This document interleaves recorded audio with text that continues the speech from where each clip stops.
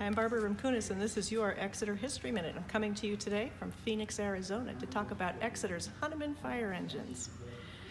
First, a little background. Fire was always a problem in colonial America.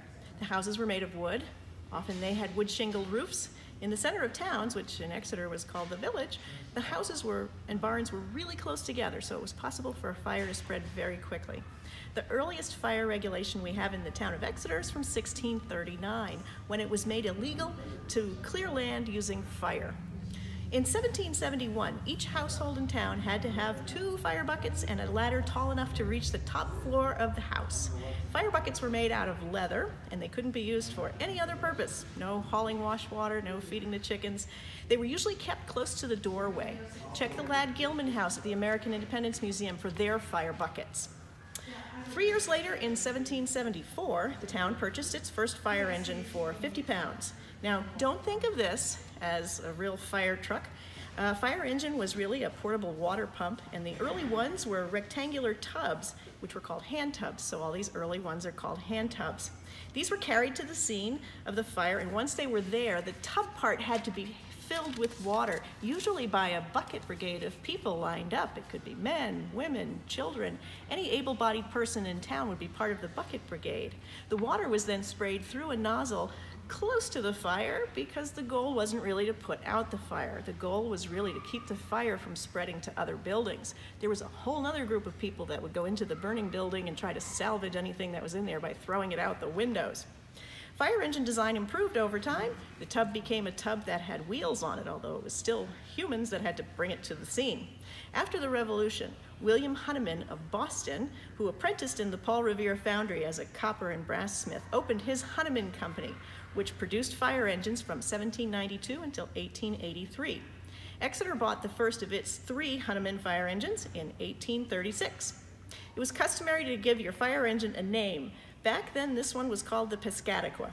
Although the pumping technology was greatly improved from the earlier designs, the engine still could not draw water in, so the bucket brigade was still necessary for the Piscataqua. In 1852, Exeter brought the newer design that could draw water in. Hooray!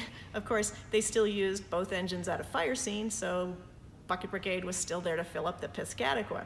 They also had to have the engine very close to a water source to pull the water. In 1869, the town purchased its 3rd Hunneman, actually a bit of a hybrid because it was made by another company in 1846, used in another town, and then retooled by the Hunneman Company and sold to Exeter. All of these old hand tubs were pulled to the scene by the firefighters. Keep that in mind, there's no fire horses at this time period. The Piscataqua never left Exeter, even after it was deemed to be nearly useless. And one of the last times it was used, they actually hauled the entire thing and sunk it in the river and pumped it from there to get the water out so they wouldn't need the bucket brigade.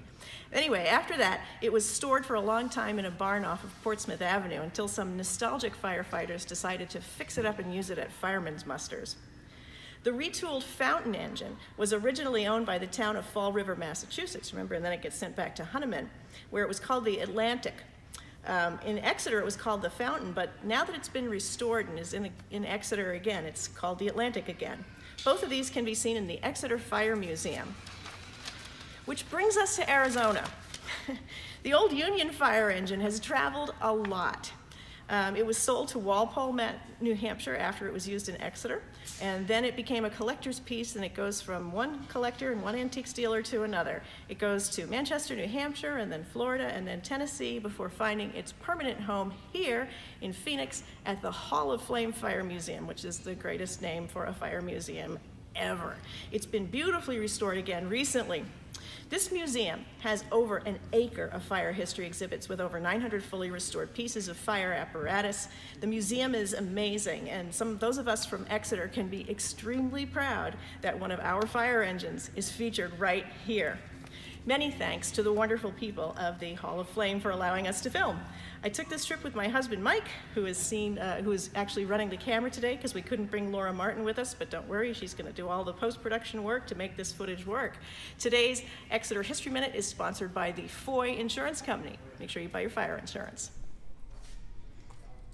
I'm just giving Laura some... Yeah, you got to give her a lot of stills. Well, I'm not giving her stills. I'm actually giving her some B-roll.